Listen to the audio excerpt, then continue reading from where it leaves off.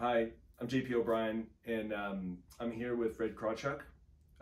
Really excited to put this video together, actually, because Fred and I were talking about these uncertain times. And Fred comes from an amazing background of over 25 years in special forces, working through and in and with people in very uncertain and complex situations, environments, such as Afghanistan. And when we started talking, Fred really had started giving me some frameworks on how to think through things that we wanted to share with you. So thank you for being here. It's my pleasure, JP. So maybe Fred, just give the viewership here just a little bit of background on you, kind of some of the highlights. I think they would appreciate that. Great. Well, appreciate everyone's time. Good to be with you. Yeah, like JP said, I enjoyed a career in special operations, and that did take me around the world to include about 30 different countries, so a lot of work overseas. So I'm sure we'll get into it, but I think part of that, what I learned there is how do you actually build partnerships, enduring partnerships with people who are different from you. In this case, me working with people from different government agencies, different countries, whether at the national level, community level. So I think that's part of what I bring to this conversation.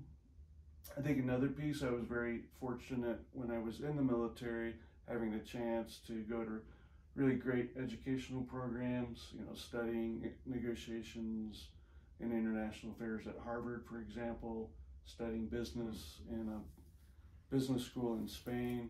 So I think that also just gave me some tools and, like you said, frameworks to think much more comprehensively about really complex, messy problems. And then having that analysis and how do you roll up your sleeves and work to get things done. So I love to, as we throw out ideas, to me, I like to think about that, the head, heart, and the hands, and how do you line it. The head doing really good, rigorous thinking about tough problems. The heart being empathetic, listening closely, asking open questions, really in the spirit of discovery, to build collaborative networks, right? We can't do this on our own. And then finally, hands. It's great to have a good idea, great to have good partnerships, and it's important to, like I said before, roll up your sleeves and be ready to work. I'd like to say that collaboration, especially on tough problems, is not a spectator sport. It's hands-on. So I think that alignment of head, heart, and hands is really important when dealing with wicked problems. Yeah. All right. Well, I've great framework to start off already, and I got a question about that, but I'm going to pause it because I've got 3 things I wanted to jump into, Great. And then I'm going to put down to the 4th at the end. But here's what I'm feeling right now is that the exponential change that we're experiencing, and truly exponential. 3 days ago here in Colorado, we were still going on spring break with the lacrosse team. 2 days ago, spring break was canceled. Yesterday, all the sports were postponed, and now school is canceled today, right? And that's just a microcosm of what's happening, not just in the U.S., but across the world. That's right. So the environment is rapidly changing. That change can create a ton of uncertainty, and not just for individuals, but for leaders and for thinker-doers. In these uncertain times, is there a framework where we should think about, kind of priorities, or how do you enter those situations? How do you teach your people and your leaders to enter those situations so that they can be most effective? And I'm even talking about weirdness, right? It could get really weird if there's no toilet paper for 3 months. I mean, that's a joke still, but that's what it's looking like, right? So how do we enter these uncertain times individually? Yeah, no, I think it's a really important question, JP. And I'd like to break it down in a couple different areas, okay, and then we can dive in deeper wherever you'd like to go with it. So, and actually we can do this in real time. So you talked about like the lacrosse spring training trip getting canceled. So when that happened, what came up for you? Well, I was happy. You were happy? Yeah. Okay. I didn't think it would be smart to travel down there. Great.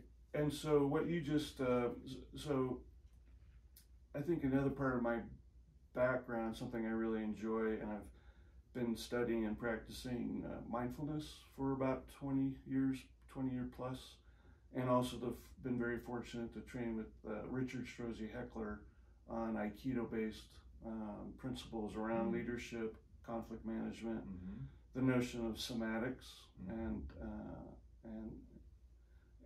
how you train in a different kind of way to respond to stressful situations. So I think the first thing that we can talk about, and like you just mentioned the trip and how you felt, actually your first reaction was happiness, that this was a good thing that was getting canceled. So borrowing from the mindfulness community, there's a wonderful teacher, her name's Tara Brach, B-R-A-C-H, and she has a great book out now for those folks who might be interested in learning more about her approach that I'll talk about here. But what I've learned from her, and here's another easy thing to remember. She uses the acronym RAIN, R-A-I-N. RAIN, okay. So when you're in a tough spot, or tension's rising, or whatever, you get the news that this trip was canceled, or all this stuff happening on the news, you get that sort of shock. So the first piece, RAIN, R, recognize. Just recognize, take a moment, pause to recognize what's happening. And just for you, it's like, oh, trip's canceled. I actually feel good about that. So I think and if that's just literally taking a breath to recognize what's happening, and especially what's happening to you. Right. And then the second piece is really acceptance. It's not to say that you like bad news, or you like the fear, the uncertainty, or whatever you're experiencing in this moment. It's just, this is the current reality, and not try to fight it. Trip was canceled. That's part of the reality. Accept that reality, yeah. And accepting how you're experiencing that. In that moment, you're happy about it. Great. Other people, with all the news going on around coronavirus, a lot of us are feeling fear, or anxiety, or uncertainty. So we're just recognize it, not just powering through your day, and accepting it. Like, oh, this is happening. This is how. No judgment, nothing. Just allowing that to be. And there's a very practical side of this. I had the fortune of serving with General Peter Schoonmaker, who was both the Army Chief of Staff at one point, as well as in charge of all of Special Operations, the commander of Special Operations Command. I'll never forget the first time. It was a new officer in the unit, and he was briefing us. And I remember him telling, and it has stayed with me to this day. He said, "Man, Fred, whenever you're planning a mission, plan it around the way the situation currently is. Not what you wish it was not how it could be, but what is the current, no kidding, reality." So it's another way of accepting, here's the challenge, this is the reality, here's the mission, good, bad, or indifferent. Really accept that reality, so that you can move towards much more clearer and effective response to whether that's the special ops mission, soccer trip being canceled, news about coronavirus, etc. Or the summit being canceled. Or, there you go. I wasn't as happy about that one, by the way. Perfect. But I still had to accept it. Yeah. So what's what do I have to do next? So now I stand in investigation. So we're not getting too analytical about it, but just trying to understand why I'm experiencing it this way, why I'm feeling it this way. And so it's just to understand, just having a little bit more self-awareness. Some people, when they get that, whether it's bad news or the shock to the system, so to speak, some people will lean forward, right? They're ready to go into action. Other people will sort of step back, avoid it, or other people will more naturally collaborate around the topic. But it's to get curious. Why am I experiencing it this way? And using the case of this, I'm happy because, and to tell more when you heard about so let's do the investigation part. So soccer training trips So canceled. yeah, the lacrosse trip. Well, it was also building, right? I saw it lacrosse. coming, right? Yeah. And with a daughter on the East Coast, trying to get her back here with flights shutting down, and I didn't. I had already made a decision that it would be less prudent to get on another plane and go somewhere and stay. So when it was finally canceled, that was kind of okay, good. People are being smart. Great. So that's just a great simple example of just investigating what's happening, why am I feeling this way. Again, in the spirit of getting clarity. So it's really introspective. It's giving yourself that chance to do that self-awareness stuff. Yeah, and to be careful that you're not beating yourself up, you're not blaming or going down that rabbit hole. Again, it's just trying to be clear so that you're giving yourself the best information in order to make the right choice, to make the next move. And that goes to N. And from Tara's perspective, that stands for nurture. And I look at that as making sure you're taking care of yourself, taking care of the situation. What is the most appropriate thing to do in whatever situation that is? And so in your case, after you got that news, accepting it, investigating it, what was the next move, or what did you do to address the situation, take care of yourself? Well, it didn't just impact me, right? It impacted my son, who didn't feel happy. Right. And so it was, trying to, I guess, be there for him as he's going through it. Great. So by moving through those steps, and it doesn't have to take long, right? It could be a matter of 30 seconds, a minute. Right. So we're not talking about hours and hours of arduous reflection here. To have what is the most appropriate, effective response, and this was taking care of your son, taking care of his concerns, because you're able to do it from a more clear, balanced, centered perspective versus this happens and I'm reactive and spinning out of my head, sort of a more unfortunate approach. So I think RAIN is a great way to help us. I have another friend who's got a little bit more serious situation. His girlfriend's in Milan with 2 kids. She was not able to get out. And then his brother just had a heart attack in Mexico. So he went down to visit him. And at the same time, his girlfriend's mom died in Arkansas. Wow. And so now, it's kind of like situation piling on situation. He's trying to get on flights. He's uncertain. If things escalate, and hopefully they won't, but if they do, is there I love this mindset thing, because you're probably gonna hit me on the head, that's it, but is there other frameworks to think about, taking care of ourselves, whether it's physically, emotionally, spiritually, like how do we? Sure, no, I think and I'm sorry to hear about what's happening with your colleague. That sounds really rough. And I do think, like, whether it's RAIN or like these multiple hits your friend is taking, it just sometimes it's literally just taking a breath, and feeling your feet on the ground. I remember we were running an operations center. We had a lot of managing helicopters, managing people going on missions, a very busy and getting close to chaotic kind of environment when missions are hopping and popping, so to speak. And I remember the person that was managing the operations center I could tell he was stressing out, but it was going a little too far, like getting a little more on the reactive side. And I literally asked, hey, let's step out of the operations center and literally go for a 1-minute walk. And as we were walking, I just said to him, hey, just, remember being on a team, remember being on a mission, remember when you be like on a patrol, feel right now your feet on the ground. Feel your breath, notice your breath. And we just walked like that for a minute. And you see his body change,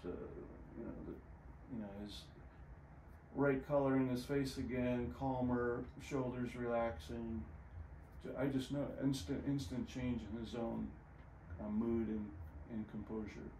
And that was, 30 seconds of feeling the ground, feeling the breath, just allowing himself to settle. Back in the operations room, back in the action with a clearer focus. So I think it's finding those things that help you stay grounded when things get tough, and that's very individual basis. I think on a very practical, I mean, it's not like earth-shattering new information, but just making sure if you like to go to the gym or you like to go for a run, whatever those physical activities that are helpful to you to help blow off steam and just get the endorphins going, making sure you've got that physical piece happening.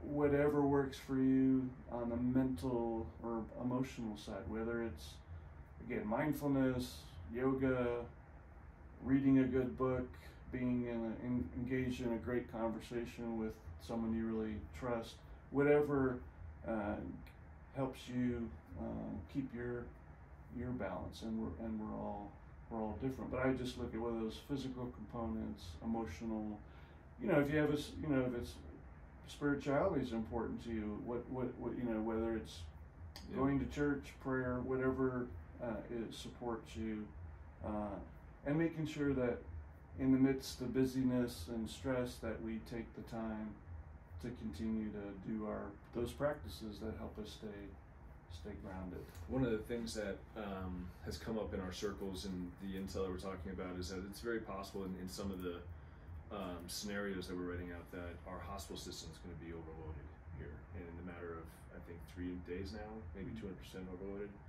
And from an exponential perspective, that might be 400% the day after, right? So, in a scenario like that, like I'm also diving into like the high performance side, because a lot of everyone on this who's watching this is part of this community that is a thinker doer. They're out there and they're probably leaders. I mean, for me, my purpose is to build a community like this, and so I'm always thinking about taking care of. I've got a family, I'm a dad, I'm a husband, I'm thinking about the others around me. But I'm also thinking about a scenario where I can't just rely on the normal, what I relied on yesterday, right? As a matter of fact, I'll tell you another personal story. My son, in lacrosse practice, got a big cut on his eye, and we were thinking like we should probably need stitches. But instead of doing that, we did it the homemade way, right? A little super glue and some really good bandages. But because we didn't think that going to urgent care in this time right now was the most prudent thing. So I'm wondering, is there a framework? I mean, I'm sure there is, and I've read about a few. But is there a framework that you can kind of give to folks around when you're in the stressful activity? Because you've just said, hey, even in the stressful activity, give yourself a break to breathe. When you're not in the stressful activity, and correct me if I'm wrong here, but I think that's what you're saying. Like, do the things that are gonna, keep you grounded. Absolutely. In the stressful activity, when you have to act, is there like a 1, 2, 3 priority situation? I mean, I want to, and actually, I'm curious for me, right? Because it's sure. No, these are really important questions. I appreciate you bringing up JP. And maybe before jumping into that sort of checklist, because you mentioned mindset, and I think that's really important to make sure we cover today. Because I also think it's about, like I noticed just myself somatically, like when you talk about, hospital being overrun, and like, okay, and I'm literally taking a breath as I'm listening to you, like, okay. So I think part of this is what is our mindset around these scenarios, real, imagined, etc.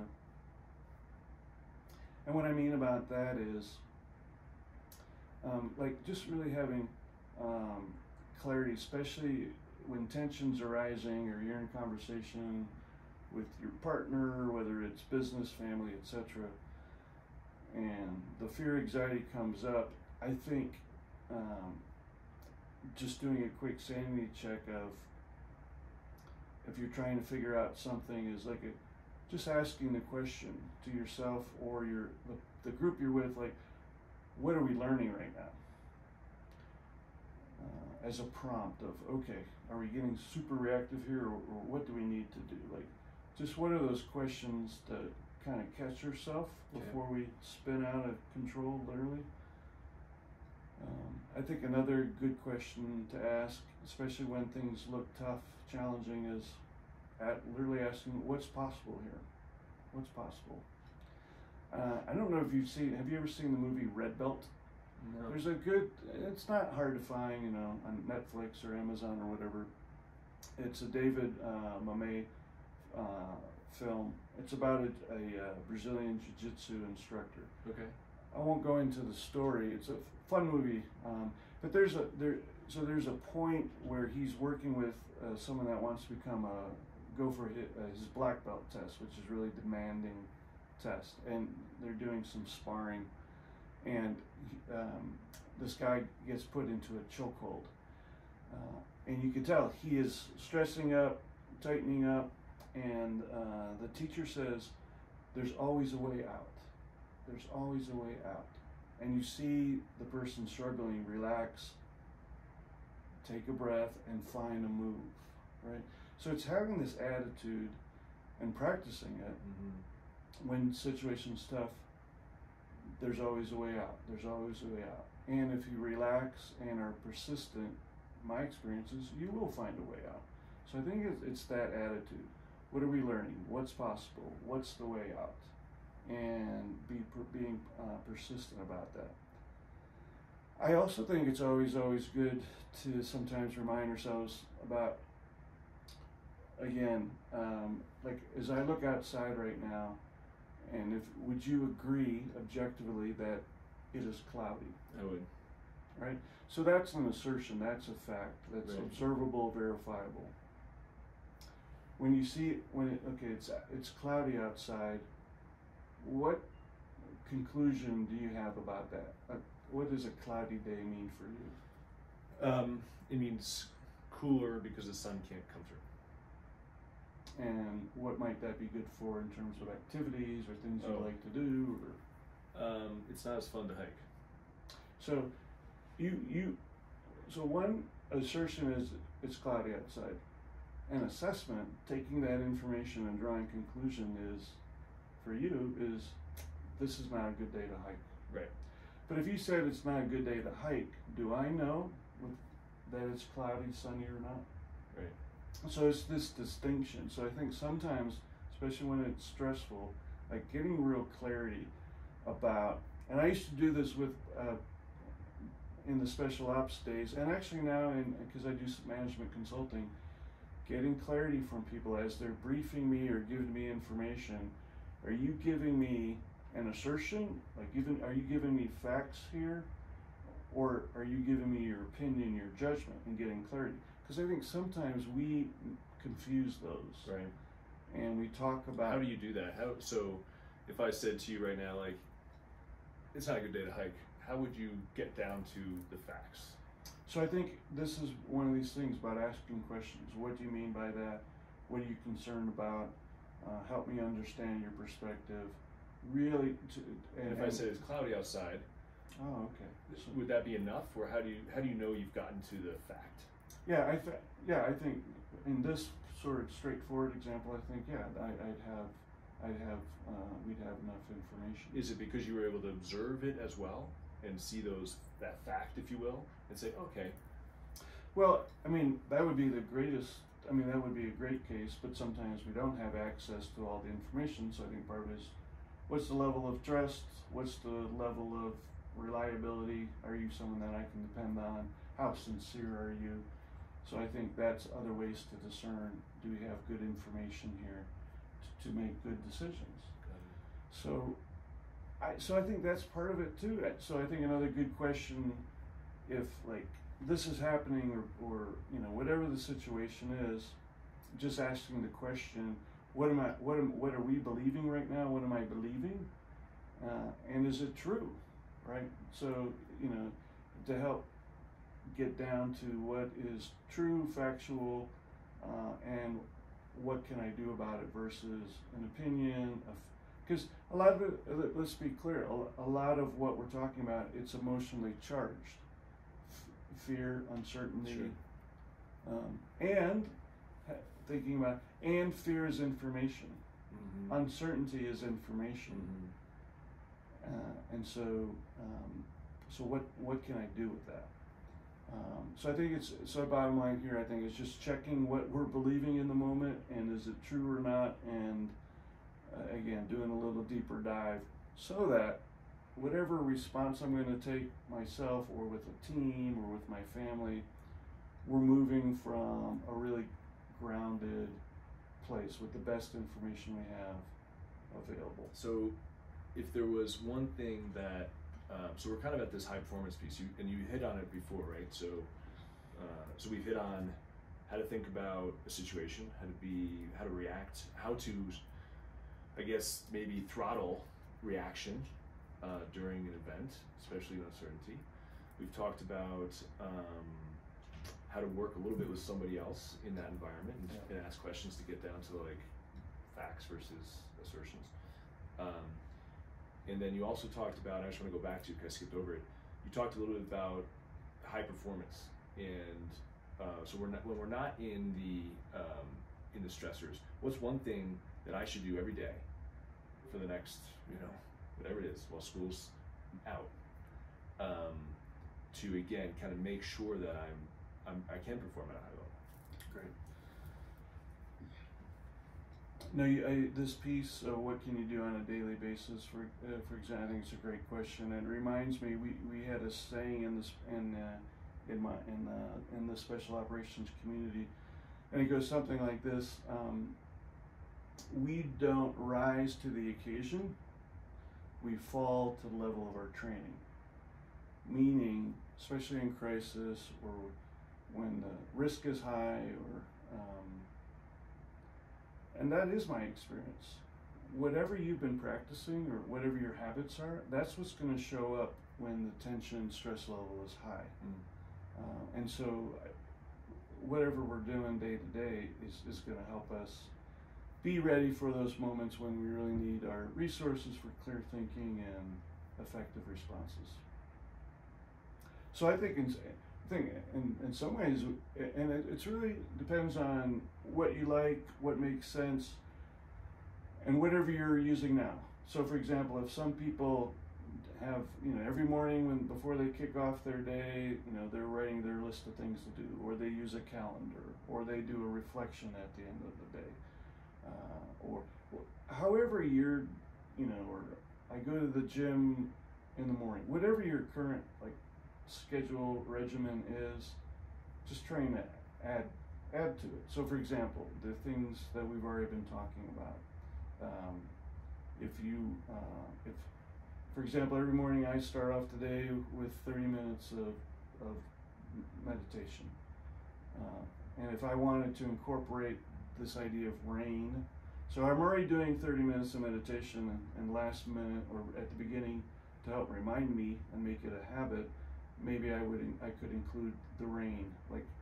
I'm sit down, recognize whatever, I'm feeling sleepy, I'm feeling wide awake, whatever is and then just 10 seconds of, RAIN. Just so I'm using that because that's my habit.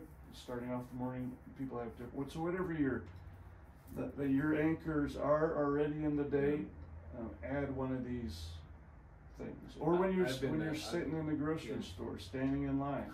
Yeah, right. Just but you got to remind yourself, practice it. And I feel my feet on the ground.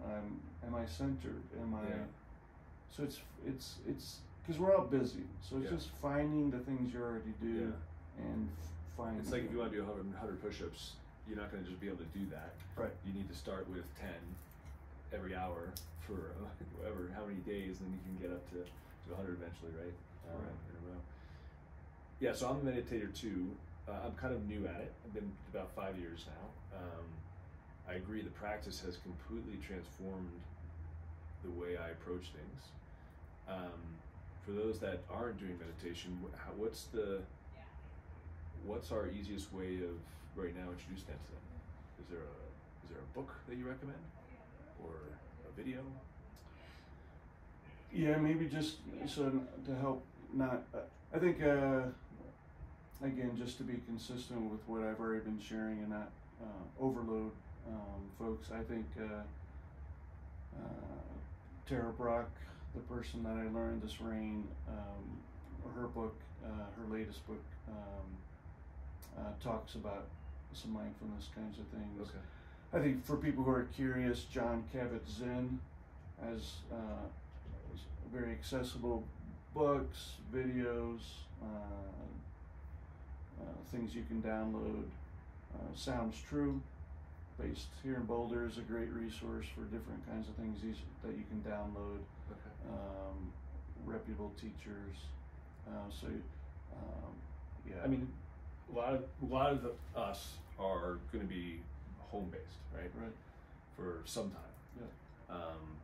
Most of you are already, so I think this commute saving piece, it gives us some time to put something really valuable into place, and I would recommend, your recommendation here. And I think I'd be remiss if we didn't talk about just another couple quick take care of yourself. And okay, let's do that. Because I think a lot of it is not rocket science, and obviously elite athletes will have very refined kinds of things that they can do, and we're not necessarily talking about that. So there's so much really good research out there. So and it's a lot of, again, sort of basic but fundamental, like making sure you're getting the rest you need, especially when things are like the 7 to 9 hours of sleep every night, or whatever your sweet spot is. We can't be careful during high risk, high tension that we're depleting these resources. So making sure we're getting adequate rest. Good research about staying hydrated, especially in where we are, very dry kind of climate. So 8 to 10 glasses of water, or again, depending on what is the best for you, but eating healthy and however you define that, but making sure you're taking care of yourself with that as well, and making sure that you're, again, no matter how busy we are, taking those breaks. Teach your mind. Another good person to look up for resources, Philip Moffitt, runs Life Balance Institute, and also is a long-time mindfulness teacher. He taught me this notion of 30, like we're taking a break, 3 seconds, 30 seconds, 3 minutes, 30 minutes. Just like remember the 3. If it's like literally right here, right now, take a breath, feel our feet on the ground, 3 seconds, just as a micro adjustment. Jim Lauer, who's known for his article out of Harvard Business Review, The Corporate Athlete, he talks about basically every 60 to 75 minutes or so, making sure you take some kind of break to recharge. Getting out of your chair to take a walk, but we got to take these mini breaks, and making sure we take a longer break, again, whether that's to work out, take a walk with your partner, being in nature, again, whatever those things are that recharge you, rejuvenate you. So just making sure you've got those micro breaks so that you can recharge. And it's a sine curve, right? We're all preparing, we're executing, and then you need to recover. So making sure we do there's that. kind of this mindfulness tools, sleep, hydration, food, breaks. And move. Make sure we move. Whatever movement means to you in terms of getting the body up and moving and exercising in whatever shape or form that is. Okay. All right, well, let's shift topics. Sure. Let's move into this this opportunity, if you will. In crisis, there's always the seed of opportunity, and this community, I think, is very interested in engaging in that, and not at all from like a profiteering perspective. That's not what this is about. This is about like, how do we build a better community with better leaders? How do we think about performing as a group in these uncertain times? And I'd love to, I read your article, and I'd love to have you talk about that a little bit, in your framework and your experience around, I mean, what Fred was doing was he was in Afghanistan with, you know, military groups and religious groups and tribes and poor farmers, and, you know, and everyone had different values and wants and goals. Some people wanted more power, and some people wanted more money, and some people just wanted to live and survive, and bringing those people together in a really interesting fashion. So maybe talk a little bit about that. Yeah. So I think making sure we're taking care of ourselves that way so that we can take care of others. And I think that's a good transition to that question you're talking about. So if I'm taking care of myself, trying to have some good habits and practices, then when I'm with my family, with my team, with whatever I care about, I'm going to have that resilience available to be of service, to be able to be helpful, versus adding to someone else's Right. stress, adding to the anxiety. So, maybe just like using our example here, right? Yeah. So JP and I had a conversation, both concerned about what's happening and both wanting to be of service. Why not share information? Right. Why not have this dialogue in the spirit of trying to be helpful? Hey, the summit, coronavirus has impact on the summit, Right. and what can we do about it? So sort of get back on our feet. There's a way out, right? There's another great, from martial arts traditions, often we talk about 7 times down, 8 times up, meaning we are going to fall. We're going to have our stumbles. We are going to hit the ground, and that can happen a lot. And the key part is, doesn't matter how many times we're falling down, do you get up that last time? Sure. So here's the situation, right? Summit's canceled, frustrating, and let's get back up. What can we do? So we have this conversation, and now we're here having this dialogue, making the time and effort to share something that we hope might be of value. You were actually one of the first people I thought of when this thing was coming. I'm like, man, I gotta call Fred, because I was like, let's do something right now. Like, let's go. Yeah. So I think another quick way to think about it is sense and respond. Sensing the environment, what is needed, and respond in an appropriate manner. And what we're doing, I think, is a very clear, easy example of that. And I think in more, in other kind of situations, I teach at a business school, and when I'm working with executives, sometimes I'll do this. I'll ask them, and if you want to play around with me, you can do it too. Okay. I'll ask people to put their hand in front of them. Okay. And then I'll ask the question, what do you see? And see, like and most people kind of laugh. Well, it's kind of obvious. So what are you seeing right now, JP? What do I see? I see my hand and my ring and the wrinkles and the dryness in my skin. Great. So you're seeing what's clear, present, immediate. That's great. Yep. What else do you see?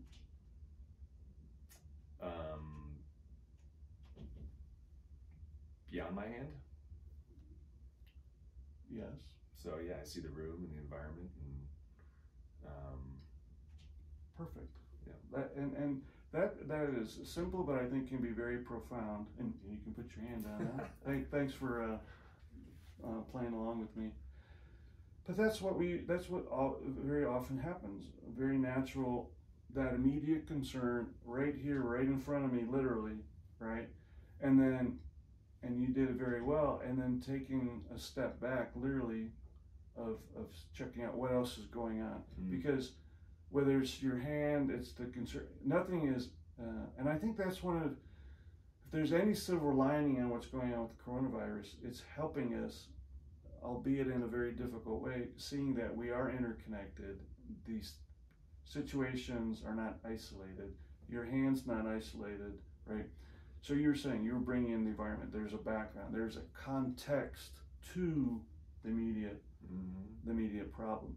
So I think another, especially working with teams, a very easy thing to remember is this notion of when working on a complex, messy issue, whatever it is, the importance of zooming in. What is the immediate, the urgent? What do we need to tackle now? What's urgent and important? And zoom out. What's the bigger context? Who else is being impacted? Who might be partners out there that can come together to work on this immediate issue? Because I'm curious about some of the complexity. Like use the analogy of maybe in Afghanistan, if Sure. you can talk about like that scenario and how you're able to bring those people together. Sure. No, I think those are, whether it's Iraq, Afghanistan, or these tough places. So, for example, when we were working in Iraq, I was there during the surge period when General Dave Petraeus was there. So, very unfortunately, the violence levels were incredibly high, and so we were collectively trying to figure out what can we do to change this violent cycle. And so one of the sort of invitational questions that I had, because part of what I was asked to do was, hey, we need to come up with more innovative approaches to what's happening here, violence on the ground. And I was asked to stand up a joint interagency task force, which basically means inviting different diverse stakeholders to the table, whether they were coming from people that were working in development, security, diplomacy, civic leaders, people who are impacted by the violence, right? And so the question I pose to people, are you interested in having an alternative to Al-Qaeda, alternative to this violence of what's happening right now? Who's interested? So literally going around, interviewing people, talking to different people, and inviting them to come work with us in this collaborative platform, what we were calling this task force. So first was just finding out what people cared about and seeing if there was consensus about a challenge or a problem. And then literally bringing those people to the table and I'm looking at the artwork here, like we would literally sit around the table, semicircle on a whiteboard and draw the picture of what was happening, what was the root cause of the problems on the ground, and getting very different perspectives. Because I'm sure you can imagine how a military person views a problem is different from someone that's building educational programs in a high-risk environment. They see the problem differently, and that's great. And so we're painting a more complex and accurate picture of what's happening because we're inviting the different perspectives. Right. So we've got a consensus around a challenge or a problem that we want to tackle. Now we're moving to a shared understanding of that challenge. So the picture we've literally painted isn't Fred's picture, it's not JP picture, it's our collective understanding. Is this part of like a design think methodology? I think design thinking is a wonderful way to help do this. People that do, so there's a lot of great design thinking, absolutely. Systems, dynamics, modeling. Dave Snowden is a great thinker-doer based in the UK. Amazing work around complexity, his approach. So yeah, there's a lot of good approaches, but it's around how to help build a more complex picture. So now we have a shared understanding. And now with the shared understanding, because we have been inclusive, we have invited people, again, it goes back to what we were talking about earlier. It's getting more to the accuracy of the situation. So it's not JP's truth, my truth. Right. There's some humility here about being open and curious of what's possible, what's really happening. I think, again, that mindset is really critical here.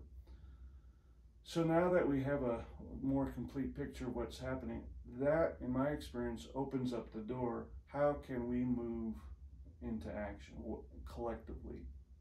And because we've built some trust, and I think that's a key piece in these collaborative problem solving. How do we build trust along the way? Meaning, do you come to the table? Do you bring information? You're not holding back. You're contributing, right? And so, again, when I think about trust, it's about having people who are competent. Like, you want to make sure people are coming to the table, right, know what they're doing, they're smart, and a certain level of decision-making authority so that they can help make things happen. So you want to make sure you're inviting competent people to the table. And we also want to invite people, I think, in being upfront. We're looking for people who are reliable. Like, I can count on you, you know. It's a culture thing almost, right? Yeah. I mean, at Black Lab, we have these two rules. It's no assholes and give first. There you go. But it sets a tone of behavior, right, on engagement, right? Yeah. So you have to set that. That's important. Okay. Yeah, absolutely. Yeah. So it's inviting people to be reliable. I can depend on you. You've got my back. I've got yours. There's the sincerity. We're delivering. You know, if I say, hey, at the next meeting, I'm going to go do some research, or I'm going to go talk to my subject matter experts and bring some information, I make sure I deliver what I promised. So I think those are critical things for any leader inside an organization or these more informal networks. So we're building trust as we're sharing information, getting a clear understanding. So I think all those conditions and good work help us move to action and what can we do collectively. And I think having an appreciation for the diversity of talents, skills. One of my mentors, person I worked with when I was doing this work, this collaborative work in Asia, General David Friedovich, when we would do collaborative work with multiple stakeholders on, for example, the tsunami. If people remember the huge tsunami that hit Southeast Asia, I think it was back in 2006, 2008. Anyway, it was all about bringing very diverse resources together rapidly to move into action. And I'll never forget what David Friedovich would say is, no, none of us have all the resources, the knowledge, the relationships, the insights to tackle these complex problems. Yeah. We do, for very practical reasons, need to come together to share information, share resources, if we're really going to have a systemic and sustainable impact on a really messy problem. So yeah. So can I ask you a question on that? Because I'm curious on. So you've got to be curious. You go and ask people what they really care about. Yep. You find a shared desire, like in this case in Iraq, like reducing the violence. Yep. You get people to come down and do the drawing, create the painting of, okay, here's the reality, here's the truth that we can kind of agree upon, and here's potentials and what ifs. And how do you then, how does it work for that team to actually move into action? Great. So once you synthesize the situation, have a good understanding, then I actually think it becomes very clear what the things that need to happen, and then it just really organizing the effort. What's the most appropriate response in this situation? And so in some cases, the first thing to do would be more of a security military piece, where you really need to stabilize an area first, really help provide security. Maybe that was the first move that the situation required.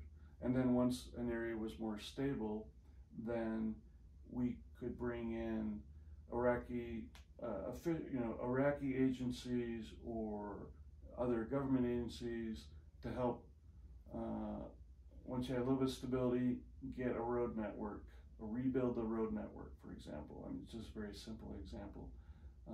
Or in other cases, what was really required up front was an engagement with the local community leaders. Just have this engagement. This is how we're seeing things. Create communication. Right. Yeah. And just establish that up front. And so I think actually those things became clear what needed to get done, and then it was just organizing who ought to move first, or how do we work in parallel to make sure that what we're doing is coordinated. And I actually found that part to be relatively straightforward, because it was pretty clear what needed to get done and who was best suited to address what part first. Yeah. And maybe it was a diplomatic piece first, a community development project first. Maybe it was training a local police force first. What was needed, and because you had all the right people at the table, who could bring what resource to bear. It sounds like the process works. You don't have to overthink the execution. That's going to happen. It's like that's what the thicker doers are good at doing. If I'm reading you right, it sounds like the most important decision is the who then comes in. What's the litmus test there? How do you decide that? Again, I think part of this is you're building this network. The people who are willing, able, and interested are the ones that are showing up, or so we're inviting them to show up. You put a sign up, basically. Yeah, and you invite people in. Right, and we're working together over time, building this level of trust and understanding of capabilities.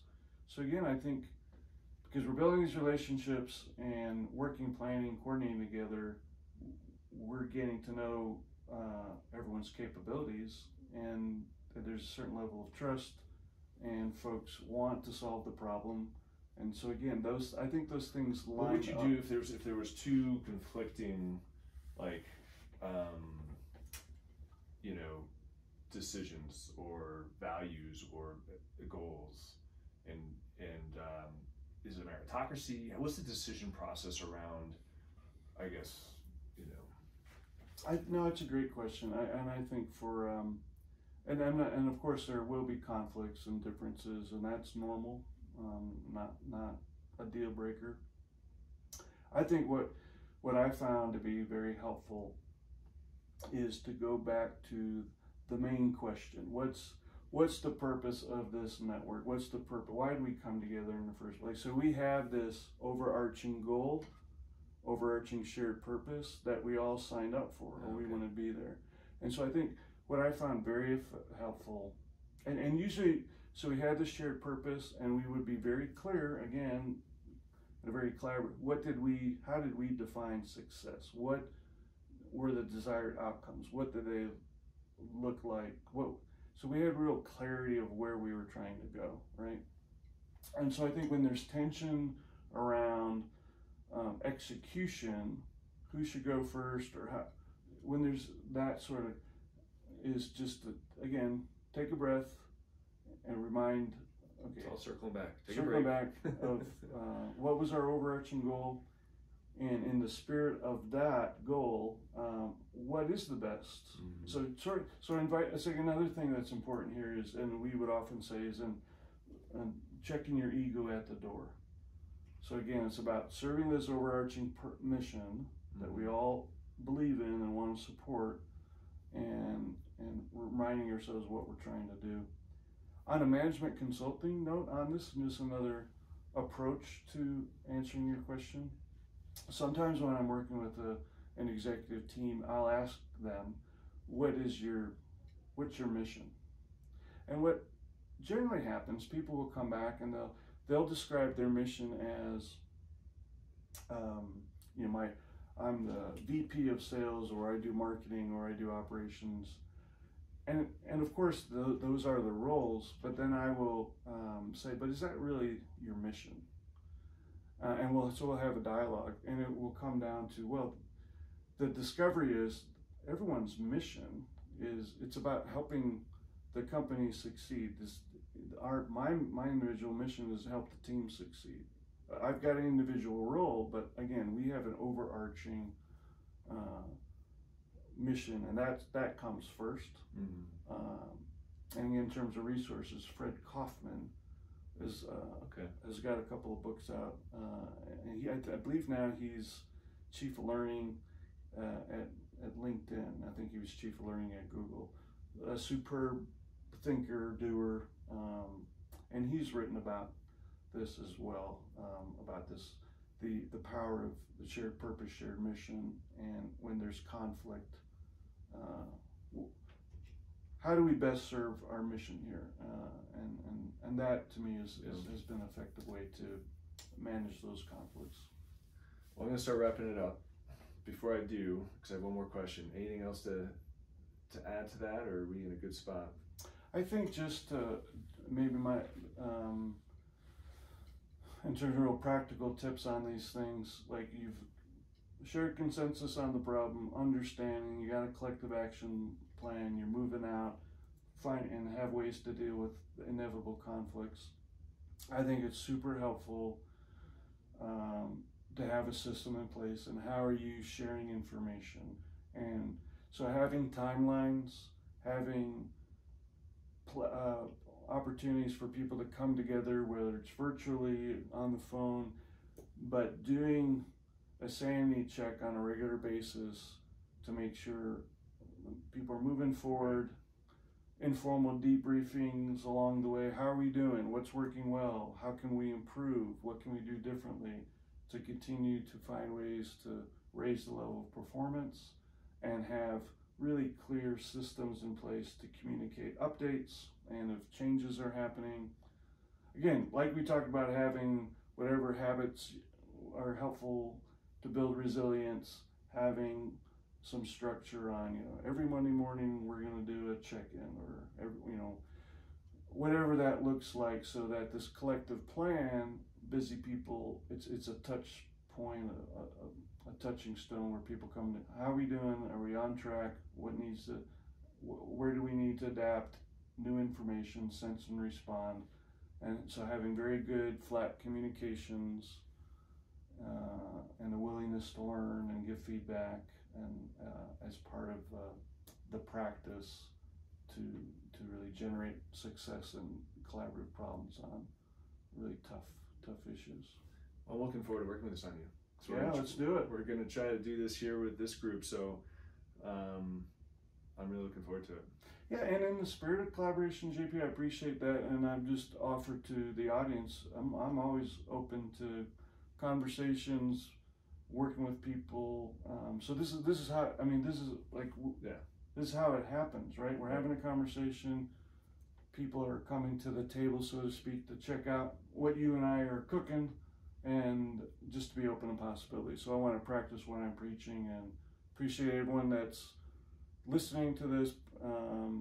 Thank you for your time, commitment, whatever you're up to in the world, and look forward to seeing you on the field. All right, so one more question to finish it up. I'm big about core purpose, and you just led into purpose. Can you share your purpose with us? Yeah, I think my big purpose is whatever I'm very service oriented. What am I doing in service to alleviate suffering, make people's lives better? How can I make your day better? How can I make an organization better, alleviate suffering, and help people self-actualize? Awesome. Thanks, Fred. Thanks, everybody. Have a great day. Appreciate it. All right, man.